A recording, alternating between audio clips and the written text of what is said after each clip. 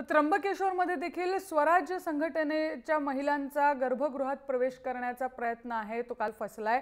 आज सकाळी 6 ते 7 या वेळेत प्रवेशाचा वेळ देण्यात आला होता। गावकरी आणि विश्वस्त यांच्यामुळे प्रवेश झाला नसल्याची तक्रार स्वराज संघटनेच्या वनिता गुप्ते यांनी करत पोलीस आणि गावकऱ्यांच्या विरोधामुळे तक्रार करणार नसल्याचं वनिता गुप्ते यांनी म्हटलंय।